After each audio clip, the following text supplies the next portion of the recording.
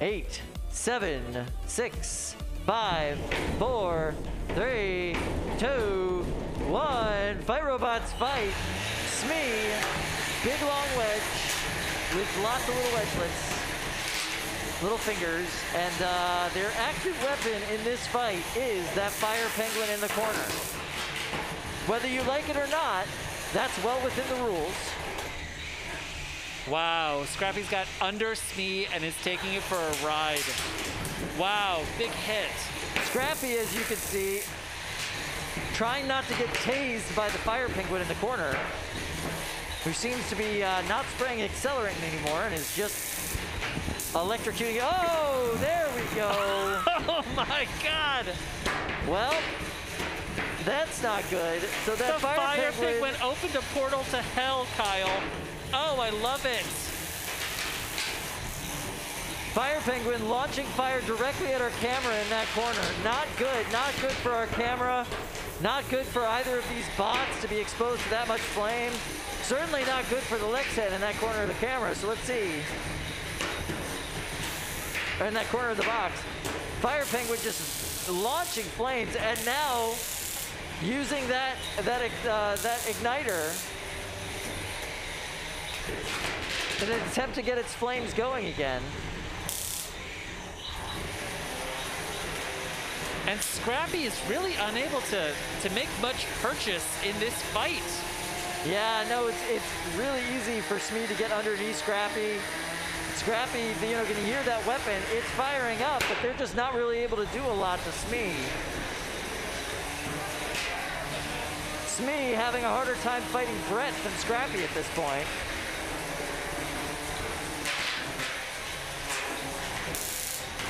And a lot of drivers can tell you fighting against Smee is hard because they pretty much just take up the whole box. They really do close the distance in the box. You don't have the full box. You have half of a box. You have Smee in your face. And that fire penguin is now in pieces. Penguin everywhere.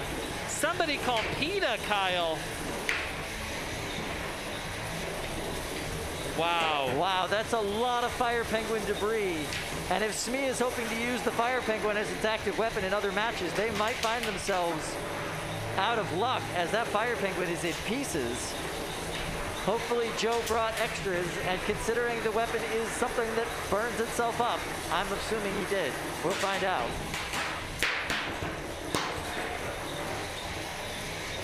Down to the last 15 seconds of this fight. Wow, wow. 9, 8, 7, 6, 5, 4, 3, 2, 1. That's it. That's the match. Weapons off. Please drive back to the door. Oh, what a fun match, Kyle. This one goes to the judges. Yeah, this definitely goes to the judges. I don't know what that was. That was chaos, and that was fantastic driving from Joe Fabiani. This is very interesting. So it seems like Craig took off his shirt and became Don. No. It's a Minotaur shirt. There we go. I love it. All right, maybe we can start with Don this time. Don, your thoughts on this fight, Smee versus Scrappy. Scrappy. So, Smee pretty much controlled and had all the aggression during the fight, and did well doing it. I suppose you could consider the penguin exploding damage for Scrappy, but that doesn't really overrule the control and aggression that Smee showed, so I'm going with Smee. Smee? Okay. All right. How about you, Craig? Do you want to go first? How about you, Zach? Who has the stronger opinion? Go for it, Craig. All right. Smee. That's it. Smee. Yeah. They were in control the entire fight. The early exchanges from Scrappy were pretty good, but they didn't really do anything.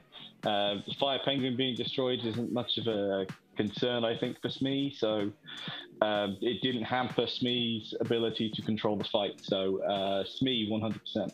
All right, Smee 100%. Zach, your thoughts? I also have to give it to Smee. I say have to because Scrappy tried very hard to get around the sides of Smee and actually was doing a really good job of changing his driving direction and trying to mix it up to get a little advantage. He got a couple of big pops in the back, but didn't quite get enough damage to make it worth it. I do enjoy calling the Penguin's death for Scrappy, but just too much aggression to be had and too much control from Smee. So Yeah. it's got to go to Smee. Aggression and control in this chaotic fight, and the winner is Smee. Smee continues to advance. I'm going to go ahead and quote Well, disdain.